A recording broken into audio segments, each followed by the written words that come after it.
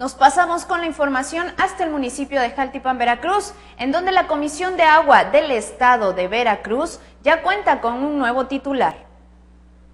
Luego de la renuncia del ingeniero Alejandro Limas Cobos al frente de la Comisión Municipal de Agua Potable en el municipio de Jaltipan, Veracruz, las autoridades a cargo del ingeniero Antonio Lázaro Sosa designaron a un nuevo titular para dar continuidad a los trabajos de proporcionar el vital líquido a la población.